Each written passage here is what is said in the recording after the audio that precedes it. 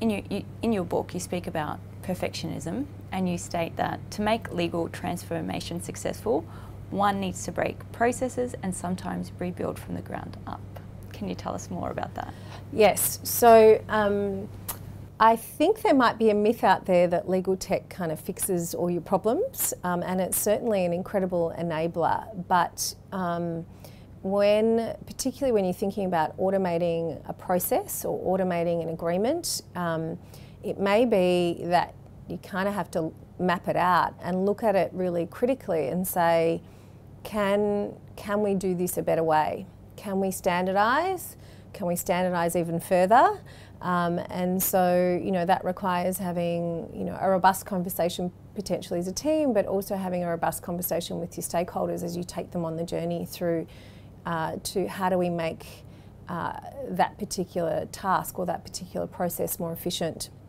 So, kind of automation rule 101 is you don't automate an unclear or a non-existent process. So legal tech is not going to miraculously come in and create an efficient process for you.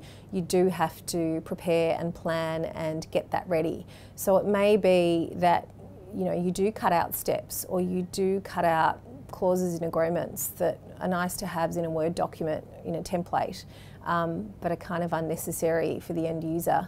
When you're looking at the end game. So it's messy, it does take effort, tech isn't flawless or perfect, and as I said, it's not going to solve all your problems. It's certainly a journey, but I think it's a really rewarding one, and it teaches you a lot actually about how you're delivering the service and how you're practicing law, or how you're working that template.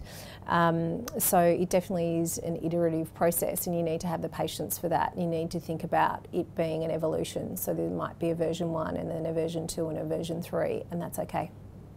In your book you mentioned a quote, or I think you said something along the lines, I'm curious how many people have said, I'm not trying to be perfect, I'm just trying to get it right.